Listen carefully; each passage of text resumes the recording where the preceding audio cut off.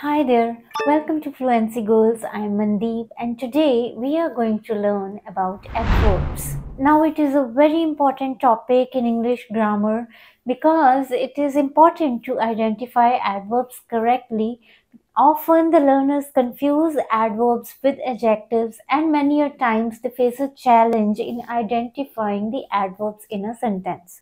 So today in this lesson, we are not only going to learn about what are adverbs, what is its definition, how to identify adverbs in a sentence, but we'll also learn about the kinds of adverbs as per their meaning, and the kinds of adverbs as per the usage, and also in the end, we'll learn about the comparison of adverbs. So let's begin.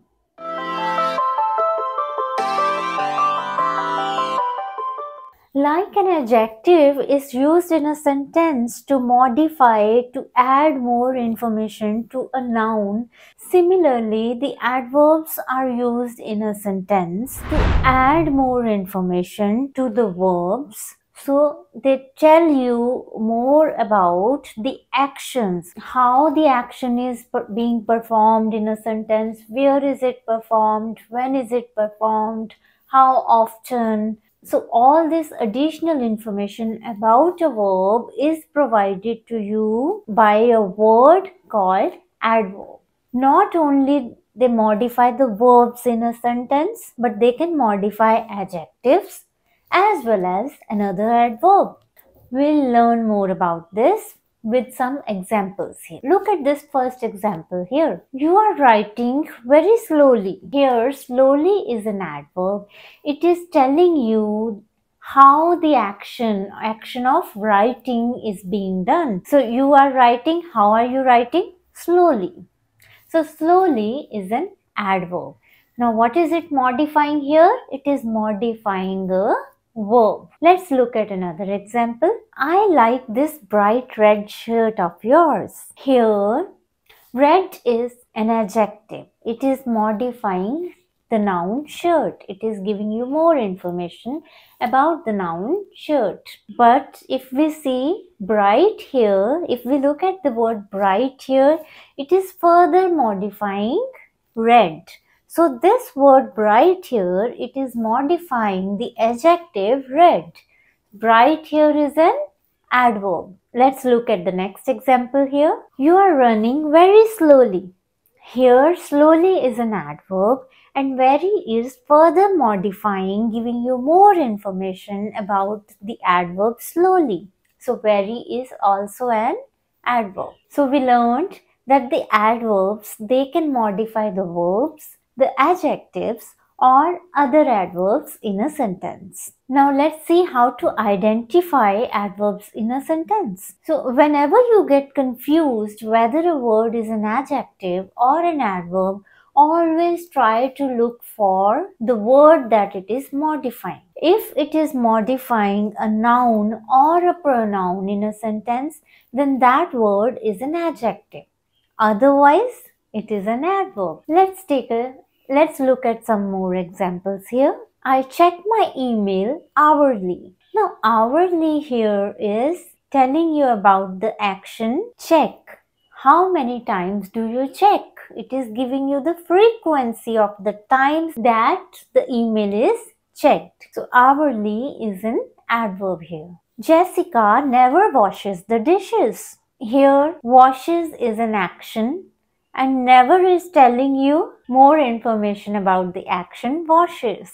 So never is an adverb here. The chief guest will arrive here shortly. When will the chief guest arrive? Shortly. So shortly is modifying the verb. It is giving you information about the word arrive. Now let's take this example. I can see very clearly. Here clearly is an adverb. But further, this adverb is being modified by very. So, very is also an adverb. Now, let's learn about the types of adverb. The first type of adverb is adverb of manner. What is manner? Manner is how. How you do something. Look at the manner you are walking. How are you walking? So whenever an adverb tells you how the action is performed, how the action is being done, that adverb is the adverb of manner. Let's observe these sentences here. The story is well written. Now here, well is telling you how good the story is written. So well is an adverb of manner. The boy works hard. Hard is adverb of manner. It is modifying the verb works. The prince fought bravely in the battle. Fought is a verb and bravely is telling you how that action was done. So bravely is an adverb of manner. The host greeted us warmly. How did the host greet? Warmly. Warmly is an adverb of manner. Okay, now moving on to adverb of place. As the name suggests, place indicates where the action is being performed. The boy is sitting outside the class. Where is the boy sitting? Outside is telling you where the action of sitting is performed. So outside is an adverb of place. Due to floods, there was water everywhere. Where was the water? Everywhere. So everywhere is indicating the place of action. So everywhere is an adverb of place. Come here. This is the simplest sentence here. Only a verb is here and an adverb is in this sentence. Action is come and here is giving you the place of that action. Here is an adverb of place. Go downstairs and open the door. Downstairs is an adverb of place modifying the verb go. Moving on to adverb of time. Time tells you when the action is performed. So the question you'll ask is when. I'll see you tomorrow. When will you see me? Tomorrow. When will the action be performed? Tomorrow. Tomorrow is the adverb of time. The principal will be late for the school today. Today is the adverb of time. Today, tomorrow, yesterday, now, these are the common adverbs of time. Moving on to adverb of frequency. Frequency tells you how often some action is done. How often something happens is conveyed by the adverb of frequency. Take for example, Anna is always late for her meetings. How often? Never, sometimes or always. Always is the adverb of frequency. She visits her friend occasionally. How often? Occasionally. Occasionally is an adverb of frequency. Now, adverbs of frequency can be further categorized into two kinds. Adverbs of indefinite frequency and adverbs of definite frequency. The adverbs of indefinite frequency are like always, never, sometimes, occasionally. They give you the idea how often the action is done, but they don't give you the exact time frame. They are usually placed before the main verb in a sentence. Take for example, Jessica never washes the dishes. Here the main verb is washes and never is placed just before the main verb washes. Never is an adverb of indefinite frequency. He is always working late. Working is the main verb and always is placed just before working. So always is the adverb of indefinite frequency. Now what is adverb of definite frequency? Definite means when you know exactly. Definite means exactly. So they give you a more precise description about how often some action happens. Hourly, weekly, daily, fortnightly, monthly, yearly. These are the adverbs of definite frequency. We get our school magazine yearly. So yearly is an adverb of indefinite frequency. I visit my hometown fortnightly. Fortnightly is an adverb of definite frequency. Moving on to adverbs of degree. Degree tells you how much an action happens, whether it is mildly or strongly, So it gives you the degree, or in what degree a quality is described or an action is performed. These mostly appear before the adverbs, adjectives, or verbs that they describe. And these can further be categorized into three kinds: low degree adverbs, medium degree adverbs, and high degree adverbs. Now, as the name suggests, low degree adverbs will describe the action on a very low level of degree of the action. So the action is happening but at a very lower degree of level. Take for example, it's a bit chilly outside. So only at a very low degree, not very chilly. So bit chilly. Bit is a low degree adverb. John is least interested in studies. Least is the low degree adverb. He was slightly feverish yesterday. Slightly. We were somewhat surprised by his behavior. Somewhat here is a low degree adverb. So the words bit, slightly, somewhat, little, these are the low degree adverbs. Now the medium degree adverbs are the words like sufficiently, pretty, fairly, rather, quite. Her dress is pretty expensive. She looked rather nice yesterday. The room is sufficiently big. This pasta is quite tasty. Now high degree adverbs, they describe the action on a very high degree. The words like really, extremely, very, immensely, too. She is extremely beautiful. He is extremely kind. Rachel is immensely talented. Mohit really loves reading books. So all these words here, really, extremely, immensely, these are the high degree adverbs. Now the adverbs can be categorized based on two kinds, based on their meaning or based on their usage. Based on the meanings, we have adverb of manner, place, time, degree, frequency, and based on the use, we have simple adverb, interrogative adverb, and relative adverb. Now let's learn about interrogative adverbs. Now there are four interrogative adverbs: why, where, when, and how. When adverbs are used in asking questions, they are called interrogative adverbs.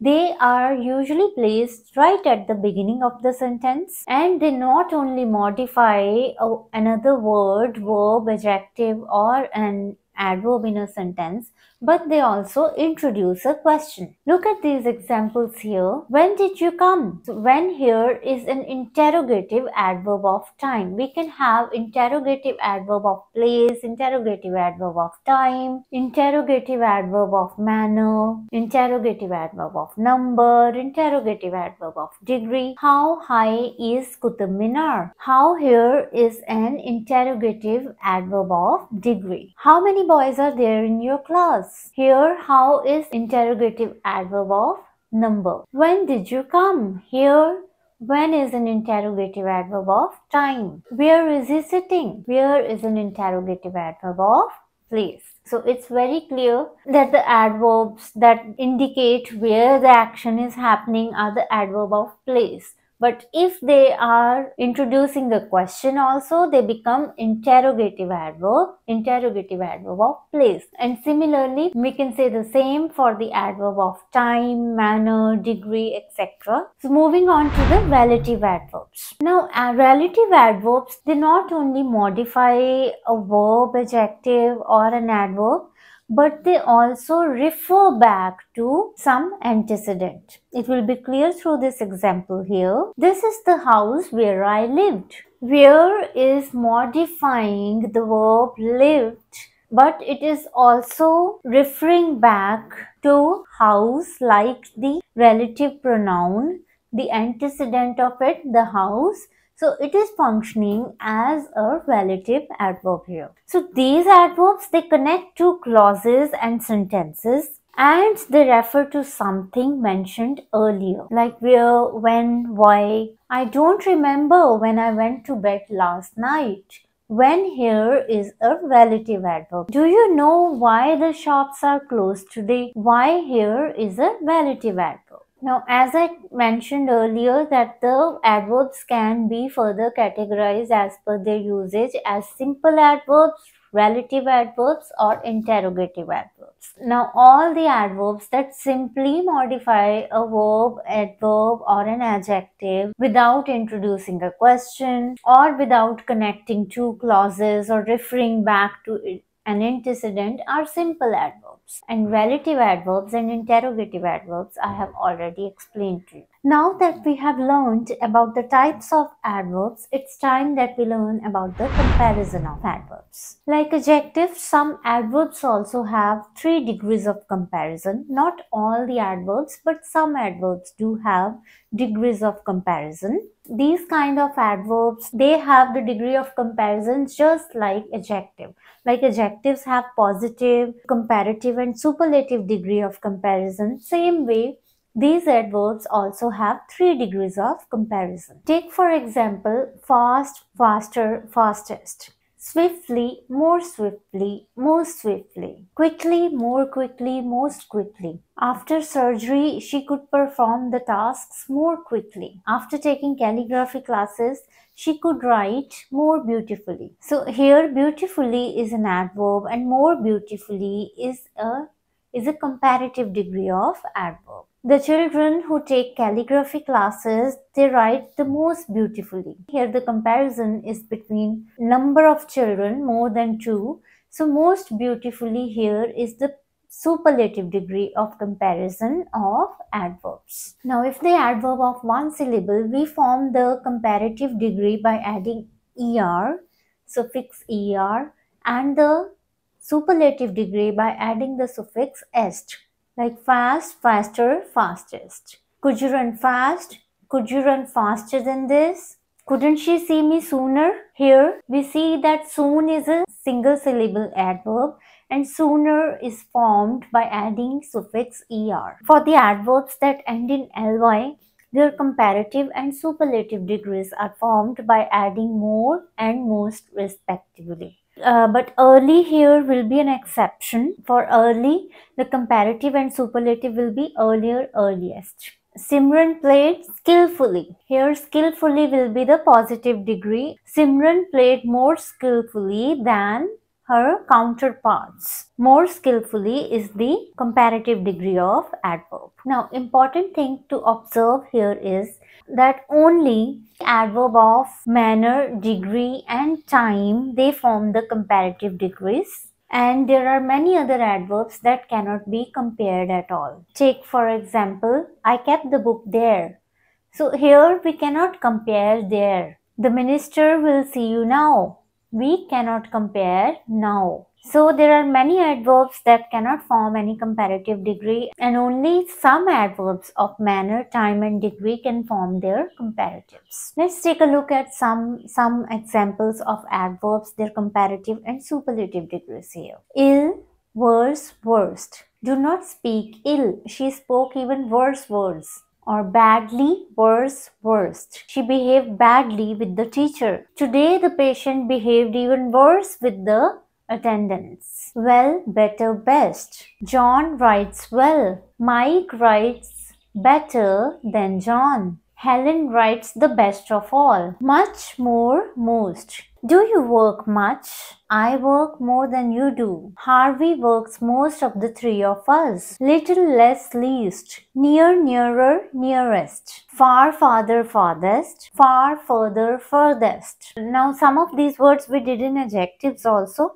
But it depends whether this word is used as a modifier of a verb or it is used as a modifier of a noun. So it will depend whether it is an adjective or an adverb depending on the word that it is modifying. So that was all for today's lesson. So we have learned the definition of adverbs, what are adverbs, how to identify adverbs in a sentence, what are the various kinds of adverb as per their meaning and as per their usage, and also we learned about the comparison of adverbs. So I'll see you next week with another lesson.